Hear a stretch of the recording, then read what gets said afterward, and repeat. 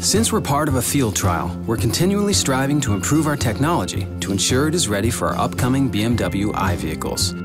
With that in mind, you may have come across a few bumps along the way.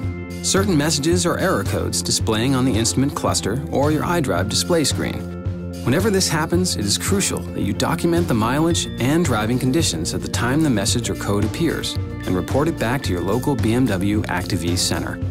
Regardless, your vehicle has 3 driving reset modes that allow the ActiveE to assess the situation. Then these messages or codes are logged in its vehicle history. You'll be able to keep driving if they are non-critical to the operation of the car. The first of these modes is similar to the force quit or Control-Alt-Delete function of many desktop computers. When a message or code appears, you would be required to press the vehicle's Start-Stop button, take out the key, put the key back in, and press the Start-Stop button again. If this resolves the concern, then you should be set to go.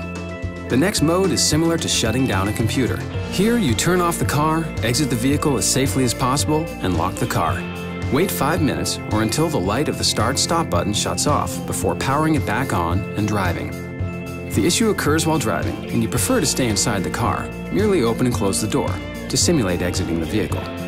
You will also need to press the lock button on your key fob. Finally, the third mode is equivalent to unplugging your computer and then coming back later to plug in and power up. In this case, you would remove the key, lock the car for it to fully power off, leave it for approximately 20 minutes, and then come back to turn it back on using the start button.